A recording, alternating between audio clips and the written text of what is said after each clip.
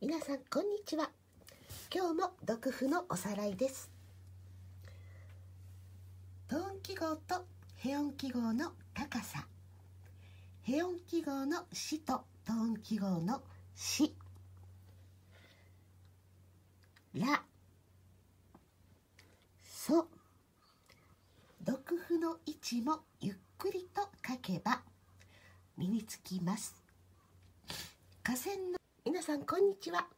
今日はハノンの練習をいろんなリズムでやってみようと思います。指を動かすことでたくさんのメリット、自分でものを考え、指を動かすことでいろんな曲を表情豊かに弾くことができます。